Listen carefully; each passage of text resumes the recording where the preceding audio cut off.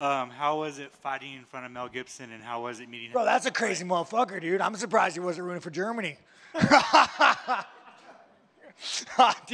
What, too soon, too soon? I mean, hey, you know, you take those fucking drugs, make us say crazy shit, right?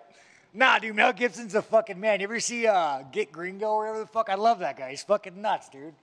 That's how I want to be when I'm crazy and fucking old, just less racist.